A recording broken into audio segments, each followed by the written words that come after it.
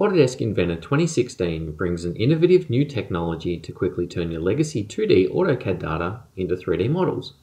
Simply import any 2D DWG file into Inventor 2016 as an underlay, and you have an integrated and associative connection between your 2D and 3D data.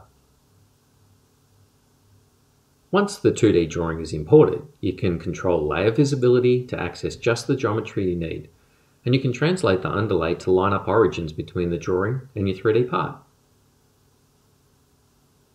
Easily project AutoCAD entities into your current sketch, whether they are single entities or blocks, and use any geometry as reference dimensions for extrusions or other features. And since the DWG underlay is associative, any changes made to your original AutoCAD DWG geometry will automatically be reflected in your Inventor model.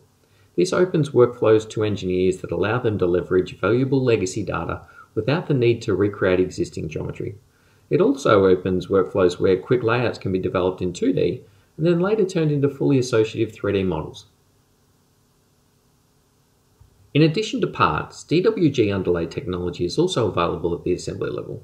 Project DWG geometry between multiple parts in your assembly and create joints and constraints that directly reference the underlay. And just like in the part environment, the assembly environment is also associative, which means your assemblies will update by simply changing your 2D AutoCAD drawing.